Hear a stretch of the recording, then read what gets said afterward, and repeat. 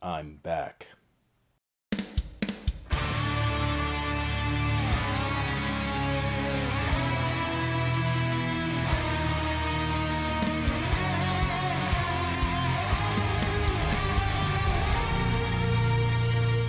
What up, everyone? I'm Havoc, and I'm back with another update.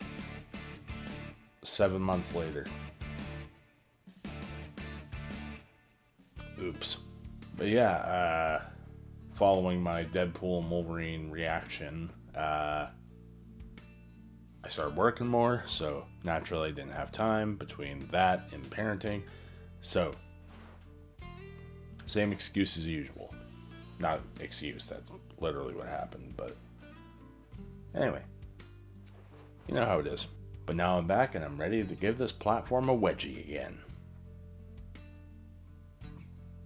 Little Batman Beyond reference. Anyway, so what's in the works for Gallant Havoc?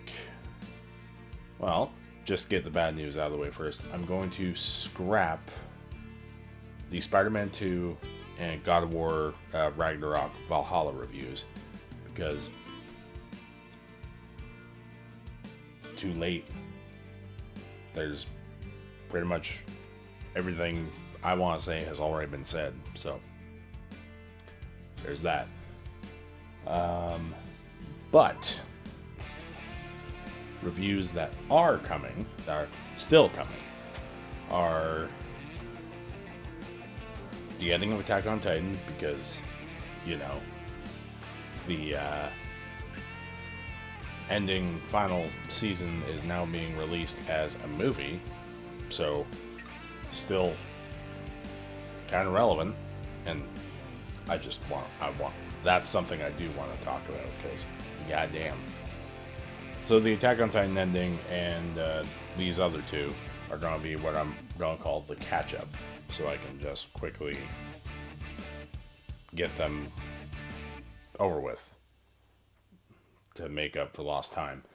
So we're going to have my review on Godzilla and Kong, Godzilla X Kong, The New Empire, and of course, Deadpool and Wolverine. And then the new, vastly polarizing, vastly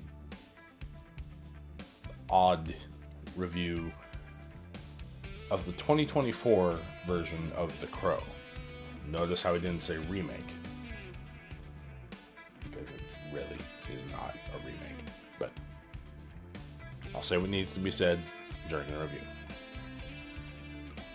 So then, of course, coming out this year is Sparking Zero. You can bet your ass I'm going to review that, because it's been a long time coming, and I am so hyped for that game. Oh, that's gonna be a time. That is going to be a time. And of course, the spooky season is rolling around, so Havoc's Horror Show.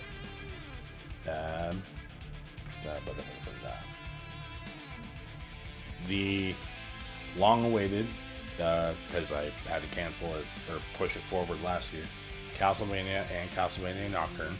I'm going to do those. I'm going to do Resident Evil 6, the worst Resident Evil game by a very large margin. I'm also going to do another Paradigm Shift type review with The Mummy, not the Boris Karloff version. You can't touch that. So it's between 1999's The Mummy and the 2017 The Mummy. And then, number 4 for Havoc's Horror Show, Van Helsing. The Hugh Jackman Van Helsing. Oddly enough, both The Mummy and Van Helsing are Stephen Sommers movies, so that'll be interesting. But, yeah, so that'll be the agenda for Havoc's Horror Show, and I hope I can get it all done. I got scripts written out the wazoo, so all I gotta do is record them, edit them, you know how that goes. And then, might switch up the order, so don't. No guarantees. No guaranteed order of things besides the catch up.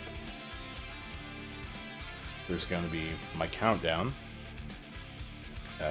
Top 10 video games.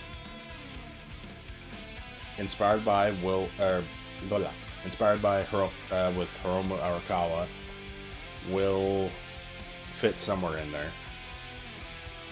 And my review for Halo Reach will also fit somewhere in there, in memory of my brother. And of course, Tales of Elysia. It's happening, I swear. I have some scripts written out for it.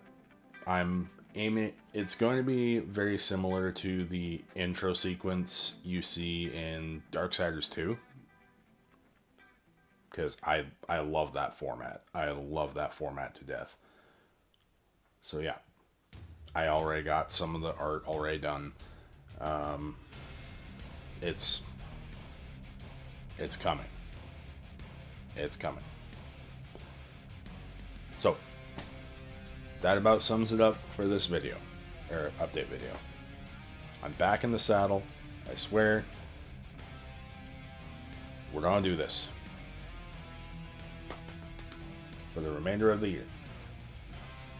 I'm back. So, in the meantime, I'm Gallant Havoc, wreak some havoc, and I'll see you in the next one.